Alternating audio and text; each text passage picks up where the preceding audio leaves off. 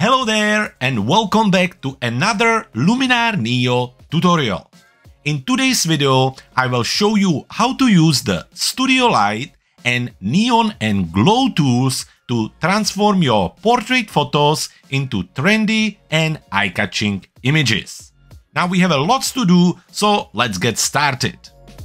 And here we are in Luminar NEO in the catalog module where we are looking at our sample file. Now, as always, if you want to do the edit on your own computer, all you need to do is to jump into the description of this video, click on the link there and download the sample files now. When you have them, import them into Luminar NEO and we can start. Now, first come first, let's have a look at the final result and let's talk about what we're going to do.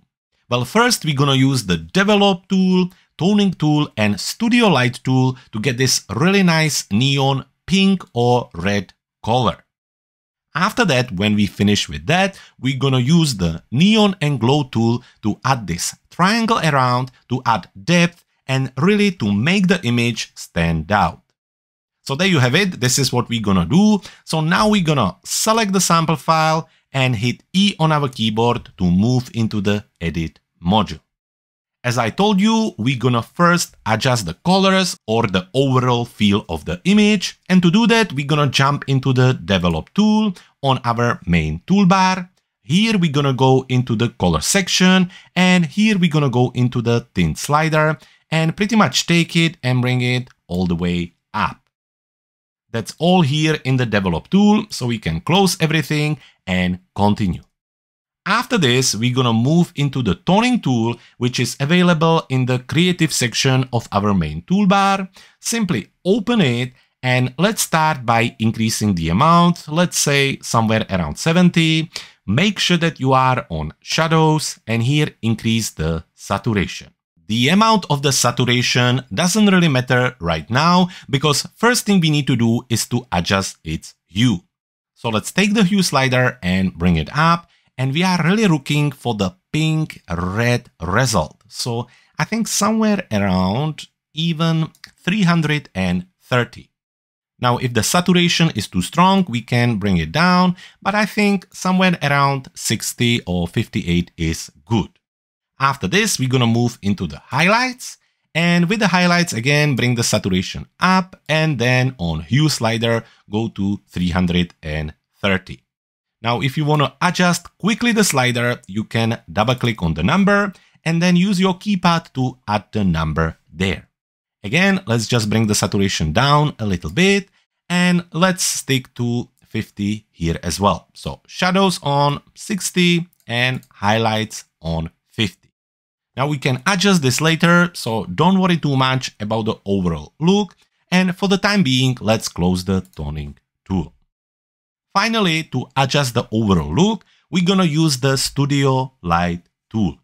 So for this, we need to go into the portrait section and open the studio light here. First come first, we're gonna go into the amount. But before we start, don't forget that we have a full tutorial on how to use this tool, how to use all its controllers and sliders. And if you want to watch it, I will link the video into the description of this video, as well as add it to the corner of the screen now. So what we need to do is to increase the amount slider, and basically the application will scan the image and prepare our light. Now 40 is maybe a little bit too strong, so let's go to 30. After that, we can come to our image where we have this white dot and the white dot represents the light. So we're going to position it around somewhere around here. I really like that it brings light here and also to the jacket.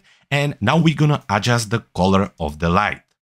Jumping into hue, we can already add the number we know, 330. And again, just hit enter. After this, we need to increase the saturation slider. So let's do that.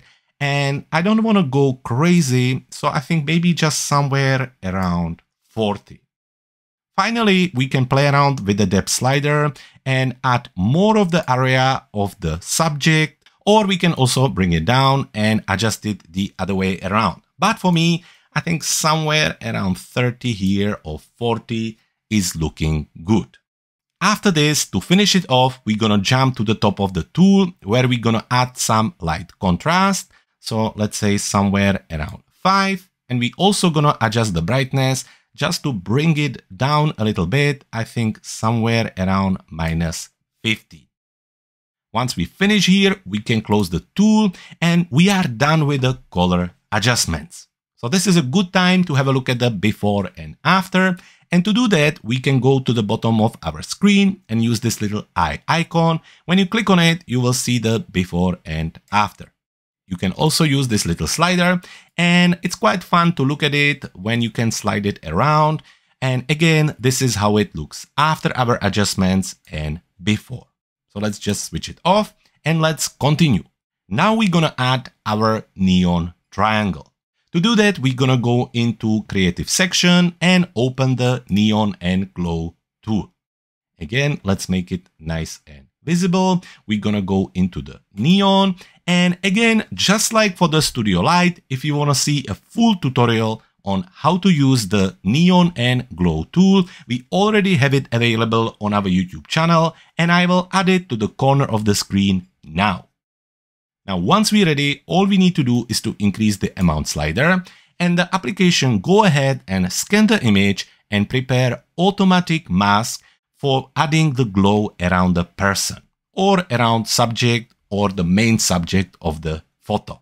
Now, as you can see, it's already finished. However, for this project, we're not gonna be using the automatic mask. So to adjust it, we're gonna go into the refine object option. Here, click on erase and then increase the size brush all the way up. After this, we're gonna adjust our softness to bring it all the way down. And now we can very quickly paint over the subject and remove the automatic mask. Finally, now it's time to paint our triangle. So to do that, we're gonna go back into our toolbar here, click on draw. And after that, adjust the size of our brush all the way down to 10. Once we're happy with our brush settings, we can paint the first point of our triangle. So let's say that it's going to be right here. So all we need to do is to just click once. Once we do that, we will get the first point of our neon. And now we're gonna paint the second point somewhere around here. And all I want you to do is to hold Shift on your keyboard and then click again. By holding the Shift, the application basically paint a straight line between the 2 points. Again, hold the Shift and select the third point for our triangle. So let's say it's going to be here. So again, holding Shift and 1 click. And finally, we need to just paint the last line of our triangle. And to make sure that it's as precise as possible, hit backslash key on your keyboard so we can see the mask of the neon.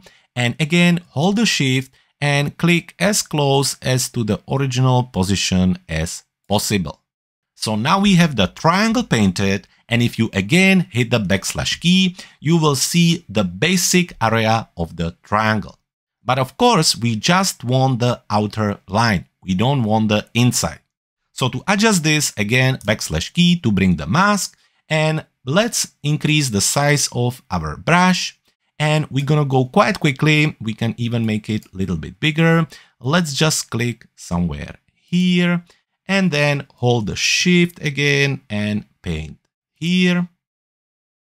After this, let's again click one more time here and hold the Shift into this corner, creating a straight line. And again, somewhere here and creating another line here. Once we do that, we can very quickly fill in the center of the triangle. And then we can use our keyboard with the Command or Control plus to zoom in, spacebar to move around, and just adjust the size of your brush. You can do that with the slider here or the bracket keys, and very quickly just paint in these little corners to make sure that we really create full triangle. So we're looking good here. So holding a spacebar, moving around, and then painting right here. look, making sure everything is covered. If you need, adjust the size of your brush. And again, finally, the last part right here. Let's make sure that everything looks good. There we go here. I can see that I have forgot little space here, so let's just adjust that. Let's have a quick look around. I think everything is looking good. So once we're done, let's just zoom out using Command or Control 0, and then again backslash key to bring back our triangle. So everything is looking great. However, I would like the triangle to have a sharp corners, not these round ones. So to adjust this, once we finish here, all we need to do is to click on the refine object and the arrow, and we are back into the initial menu. To get the sharper corners, we're going to use the indent slider. When we take it down, you will see that the triangle gets smaller. However, we get sharper corners, just like this. So indent down to around -8 or whatever works on your image right now. And the next thing, we're going to quickly jump into the style of the neon.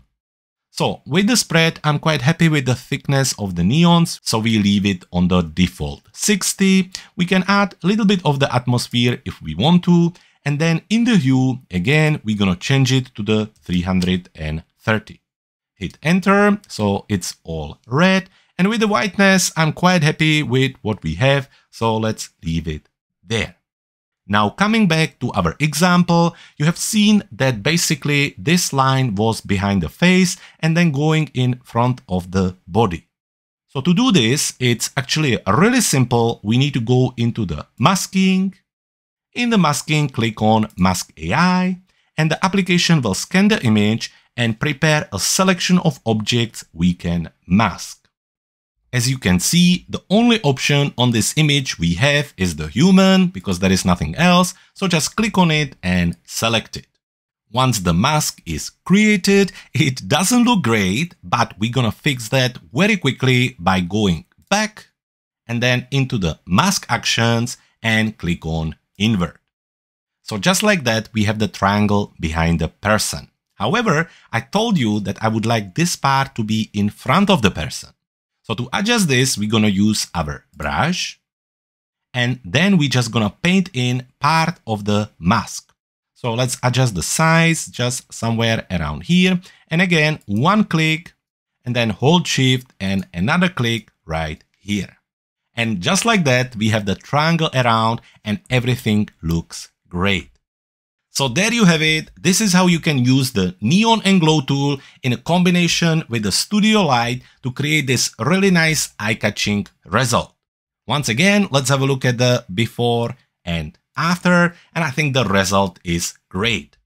By the way, just before I let you go, I want to quickly remind you that our Luminar NEO Autumn Bundle is back with over 721 new autumn elements. Get extra skies, overlays, textures, backgrounds, frames, LUTs and presets to transform your autumn images with just a few clicks. To get the best possible price, make sure that you use the link in the description of this video. And to find out more about it, head to our website, cleverphotographer.com. And there you have it. If you want a copy of our popular Luminar NEO shortcut cheat sheet, there is nothing easier than heading to our website cleverphotographer.com/LuminarGift. While you're there, you can also check out one of our popular Luminar NEO products, or you can stay here and watch more videos about Luminar NEO. For today, I hope you enjoyed this episode. If you did, please make sure that you like, comment and share on this video. And also don't forget to subscribe to our channel so we can keep creating content like this. For today, thank you very much for watching. My name was Jakub, and I can't wait to see you in the next video.